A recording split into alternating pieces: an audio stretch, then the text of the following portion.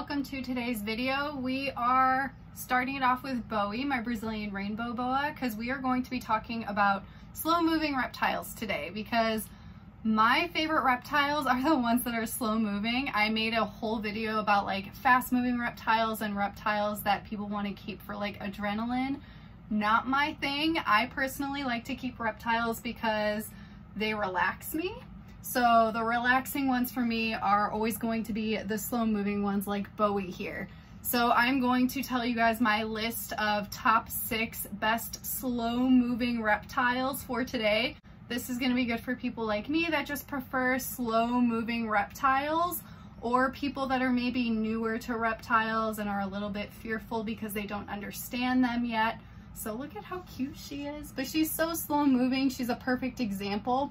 So we're gonna dive into it. I'm not gonna keep her out the whole time because she is slow, which is great, but she does consistently move, and sometimes she likes to get caught up in my plants and stuff. So I'm gonna have to put her back for the rest of the video. But here is Bowie, and we are gonna jump right in. All right guys, so we are going to dive right in. Chacho is gonna be in and out doing his own thing. So the very first reptile on my list that I think is perfect for people that want a slow moving reptile are African fat-tailed geckos. They are very similar to leopard geckos, but I find that leopard geckos can be a little bit faster than African fat-tails. African fat-tails are just typically known to be very, very chill.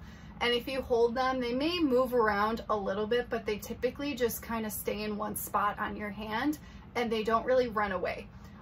For this entire video, every animal, of course, it's gonna have its own behaviors and tolerance levels and personality. So some of them may be more active than others, but generally speaking, African fat-tails are a really great species to go for if you want something slow moving. I think that they're really great for people that are getting into the hobby and want something as a beginner reptile because maybe they're a little bit scared, or they're just trying to become more comfortable with reptiles in general. Even if you have like a little kid and you're trying to introduce them to reptiles, I think African fat-tails are one of the best options for that. They typically don't bite, they don't really run away, and they kind of just sit there. They're super cute, they have great personalities, and they're very, very slow moving. I think that they're very underrated in the reptile hobby. Everyone knows what a leopard gecko is and you see them all over the place. African fat-tails are very similar in care and personality and everything. They're typically a little bit smaller than leopard geckos, not as common, but they are so worth it. I absolutely love them, so I had to give them some recognition in this video. Number 2 is probably the most basic one that you would assume would be on this list, and that is tortoises. So tortoises are typically very slow moving. Something that people mix up is the difference between turtles and tortoises. Turtles usually are aquatic, and they are actually very, very fast on land. They can run very, very fast. Tortoises cannot. They are going to be a slow species. They walk like they're 100 years old. They can live to be 100 years old, and they are just like the cutest things ever. They're really good for, again, people that are just new to the hobby and looking for something to become comfortable. They will definitely help you build more of a tolerance or acceptance for reptiles because they're not very scary. They don't really bite, and they're really cute and slow moving and just very relaxing for people. It's kind of like keeping a little mini dinosaur or cow. All they like to do is hang around and munch on things. It is important to make sure you do your research and pick out a species that is good for you. I personally keep a red-footed tortoise, which I do not recommend for people that are new to keeping tortoises or reptiles in general, just because they do have a high humidity requirement, which can be pretty challenging. But some easier tortoise species are the Russian tortoise and the Hermann's tortoise. Highly recommend looking into those, checking out all of their care requirements before deciding if it's a good animal for you. But they are very slow moving and very, very perfect for this list, so I had to put them on. Number 3 are chameleons. So a lot of lizards can be very, very fast. It is part of their survival in the wild to be able to get away from predators. Chameleons don't really have this. They're very, very slow moving creatures. A lot of the time they're basically trying to remain hidden and not seen by any predators. So they have typically very slow movements. They actually do little movements that mimic the leaves blowing in the wind. So it may look like they're walking so slow because they go like this, but it's them just trying to pretend they're a leaf. But they are very slow moving. So if you take them out and you handle them, not something you should typically be doing too often with chameleons because they don't really enjoy it and they are highly prone to stress.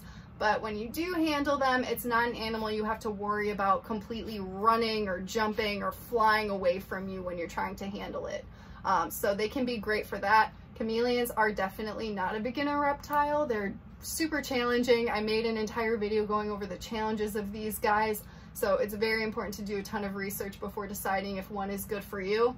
Me personally, I understand the care and all that, the research and everything, but I just prefer slow moving reptiles instead of a lizard where you go in to check on it and it's jumping and flying all over the place. That stresses me out. So that's why I think chameleons are just more of my thing, because they have those laid back personalities and they're slow moving, and of course they're just amazing to watch and beautiful creatures.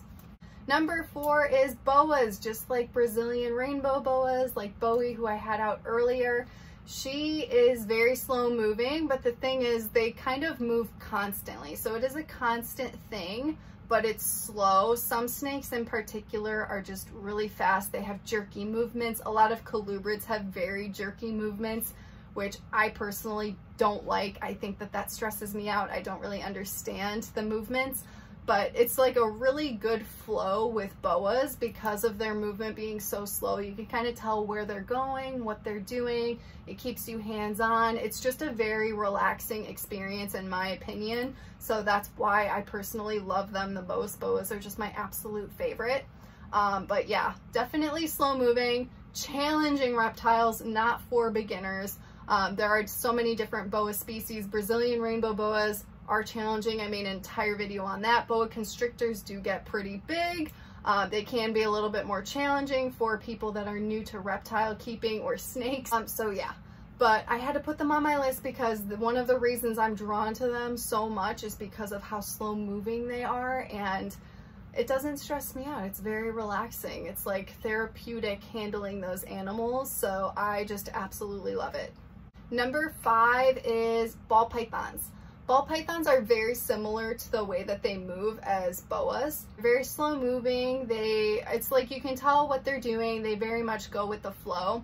If they aren't doing that, they're typically just in a ball. So a ball isn't going to be jumping or doing anything crazy.